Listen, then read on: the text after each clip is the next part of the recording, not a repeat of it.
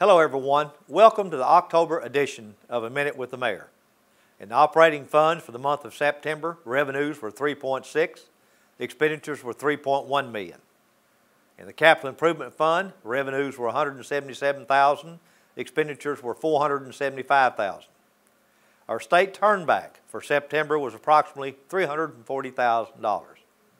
Our city sales tax for September was approximately $2.5 million.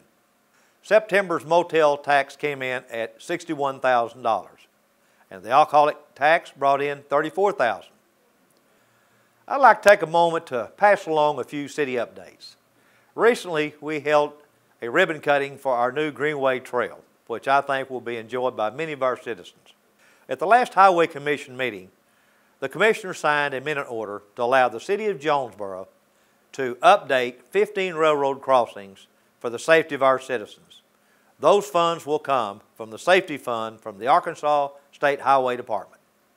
I'm pleased to inform you that the South Caraway Road Bridge opened with 3 lanes.